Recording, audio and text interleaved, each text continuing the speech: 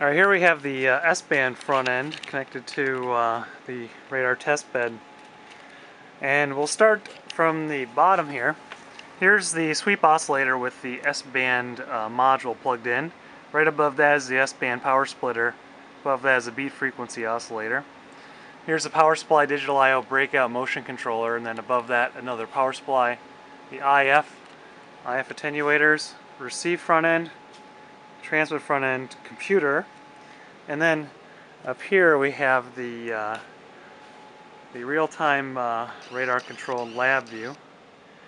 And as you know, another thing I want to point out, these are the S-band antennas. They're much bigger than the X-band horns.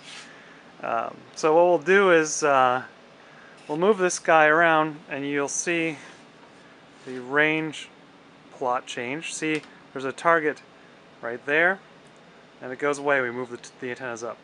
That target is probably one of my ham radios over there, which is metal and reflecting quite a bit.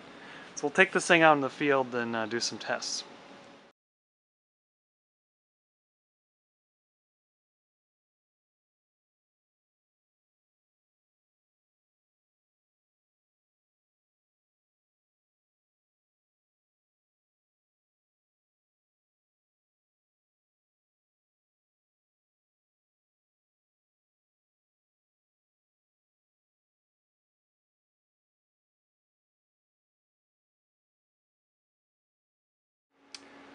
Alright, here is the IF chassis for several of my radar systems.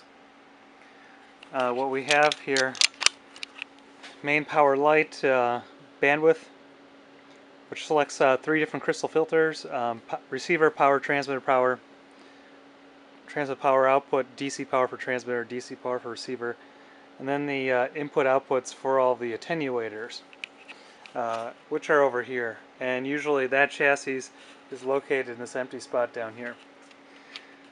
Right now we have a 10 megahertz, or a little over 10.7 megahertz signal at minus 60 dBm injected into the chassis, and you can see the output on the scope. So we'll take the cover off.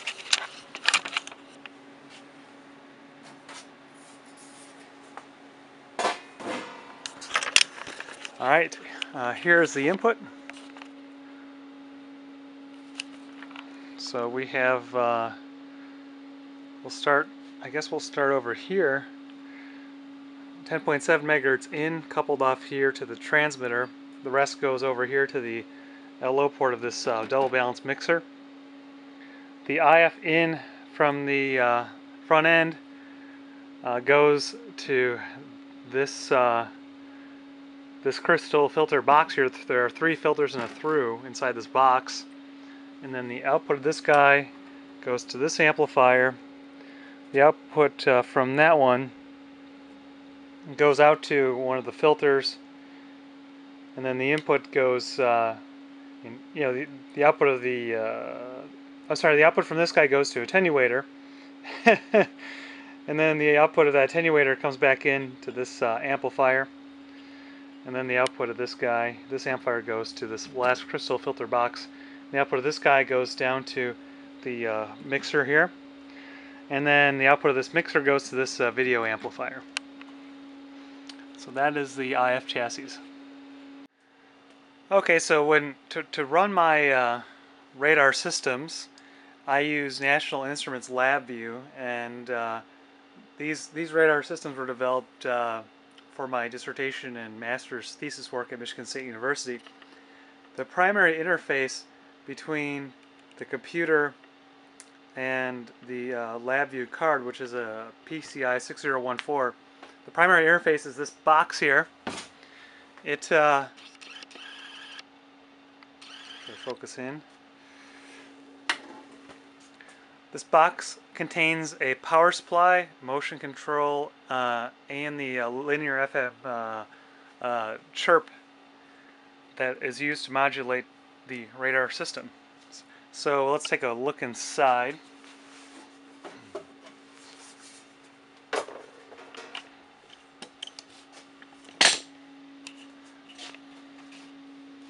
Now I'll zoom out and refocus. Yeah, inside you see a power supply, DC power supply here, linear. This is the ramp generator. It's an analog ramp generator, which is triggered digitally by the PCI 6014. Back here is a motion stepper motor controller for the linear rail. This is the power supply for the linear rail. Switch, fuse, rectifiers, whatnot back there. This is a active low-pass filter down here for the DAC output in case we want to use that to modulate the YIG oscillator. Back here is the breakout board from the cable that goes to PCI 6014. And we'll take a look around back.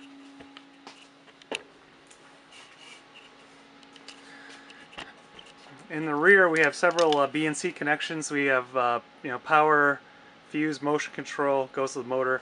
This goes to the DC power to the rest of the radar systems. Again, we can run 5 systems off of this one box. These are the different ports. So we have analog input, video from the radar systems. We have the DAC, filter DAC output, trigger lines, the ramp output. This triggers the this fires the ramp, the analog ramp generator. That's the input to the analog ramp generator. Again, here's the cable from the NI box. Okay, all right, so we're going to show the range-gated S-Band FMCW radar. My friend Alex and I are going to walk downrange there by the down tree and then back. Okay, so let's hit play and then.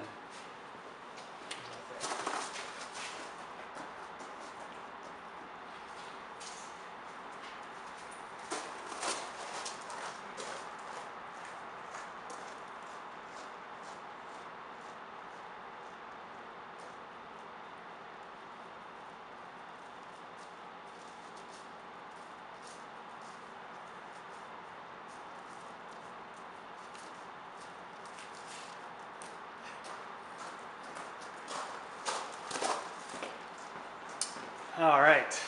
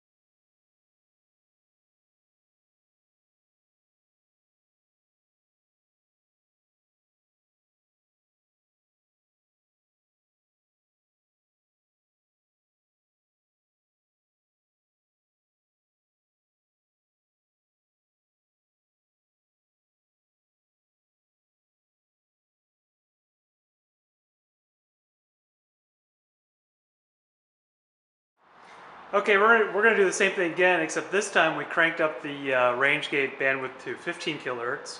Previously it was 7.5, so 15, you should see a wider swath. All right, let's start the machine. Okay.